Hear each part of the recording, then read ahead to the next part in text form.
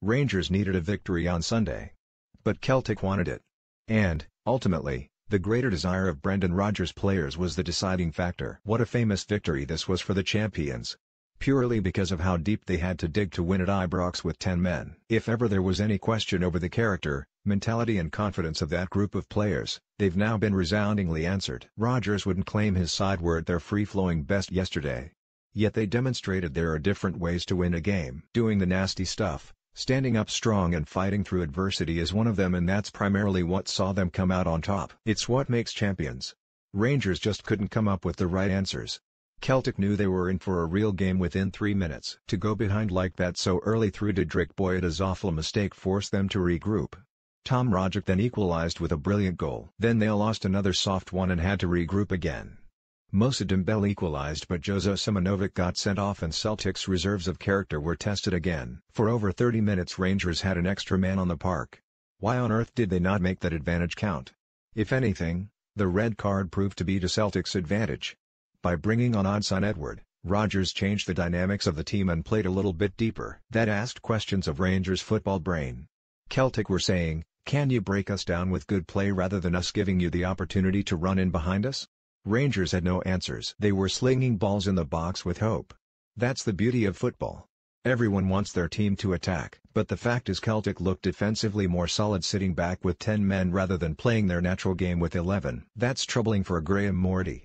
He couldn't have wished for a better start. There was always a risk in Rodgers throwing Boyeda back into the deep end after timeout injured. But what is he thinking about? He tried to be cute and clever. In the first 3 minutes in a game of this magnitude, it was schoolboy stuff. If you haven't played for a while, you tell yourself to keep it simple. He'll have done it yet forgotten when he crossed the line. It didn't kick him into gear. He was pushed over too easily at the second goal and gifted Alfredo Morelos a chance to make it 3-2. But the fact is Celtic still won. And he'll be a stronger and better player for the experience. What a day for it was for Celtic's central defenders. You want to show your physicality in these games, but Simonovic was just too aggressive with his arm. He clearly caught Morelos in the face, and being so close to an official made the sending off easy. His lack of protest said it all. We hadn't even played an hour at that point.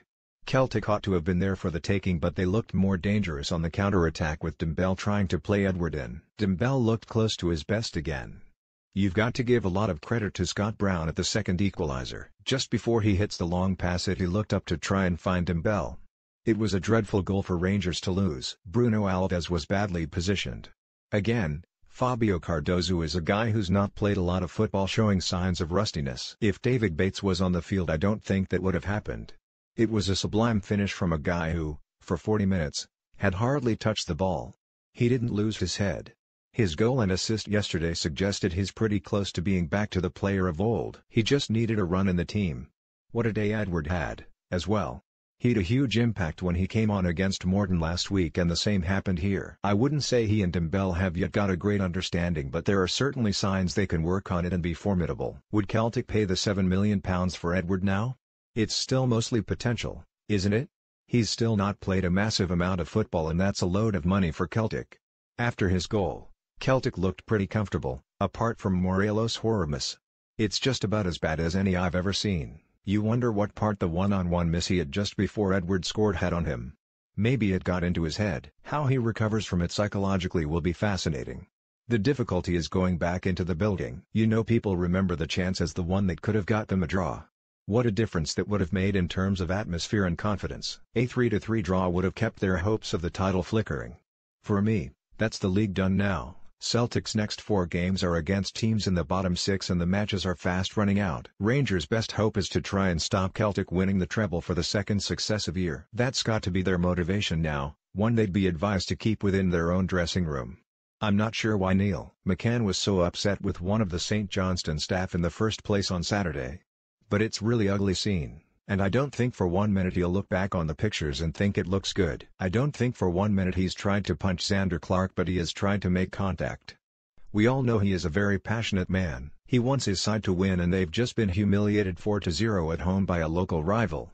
But he's got to show more self-control. Or else, how can he demand it from his players? These things don't promote Scottish football in a good light. We also saw ugly scenes the other week at Rugby Park with Neil Lennon. All these managers talk among themselves and know each other. If you aren't happy with someone, Pick the phone up and talk through your differences. At the business end of the season, though, those emotions are magnified. All games are important, but we're now looking at matches that have huge bearings on who makes Europe, the top 6, who makes the playoff and who goes down. Everyone is in a battle.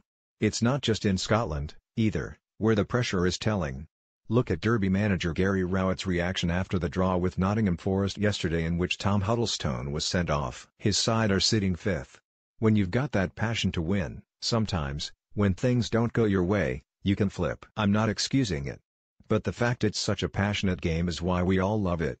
If I was Dylan McGouch and I wasn't called into the Scotland squad today on the back of my current form, I'd be bitterly disappointed.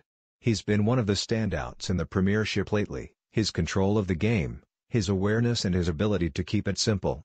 Without Dylan in that role, I don't think John McGinn or Scott Allen would be half as good as they are at the moment. He gives them a reassurance. He's one of those players who rarely gives the ball away, seldom makes fouls, yet is always in the game. He's matured into a very tidy player who isn't fussed about making the killer pass these days, but who keeps his team in possession. I've known him for a long time and this is the best he's ever played. I remember he played for Celtic against Real Madrid in Philadelphia in 2012. He was up against Fabio Coentrao that day and was unbelievable until he had to go off with a broken jaw. He then had a lot of injuries at the time when other people's careers were taking off. Some people have to go backwards to move forwards, and that's exactly what's happened. It will be interesting to see what happens in the summer as his contract is up. There will definitely be interested in him as he's playing that well.